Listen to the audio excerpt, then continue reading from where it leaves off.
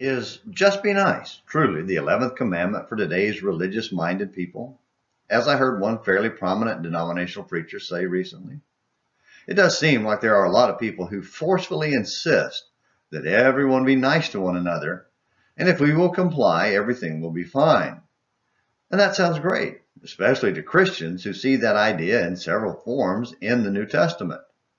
But the preacher went on to add that there are problems with the application because most people, including many professed Christians, aren't very nice in their effort to enforce it and blatantly ignore the other 10.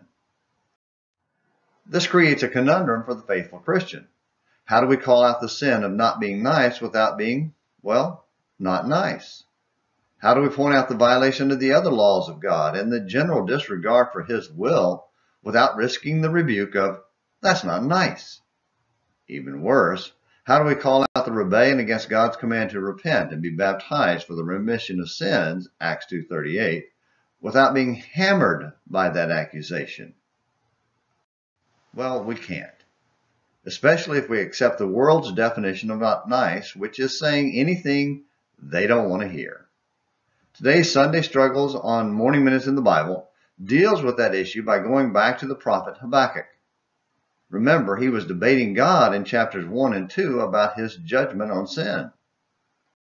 Well, in chapter 3, Habakkuk has finally yielded to God's right to judge sin as he sees fit. Notice the acceptance first. Lord, I have heard the report about you, and I fear.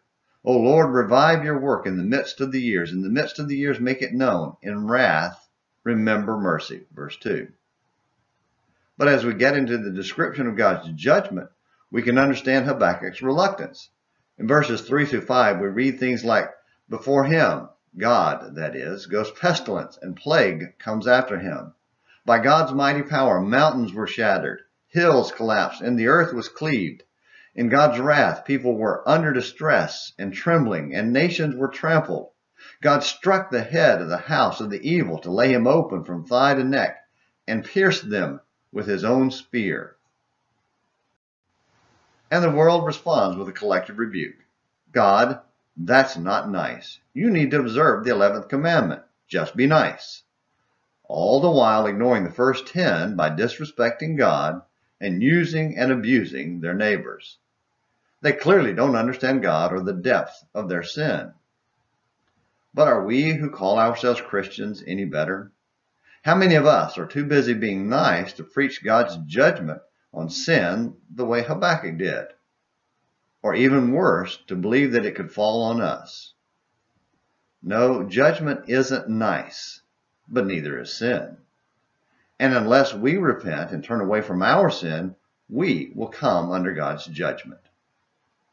Thank you for watching today's Sunday Struggles on Morning Minutes in the Bible. Until tomorrow, this is James McClenny, hoping you have a great day.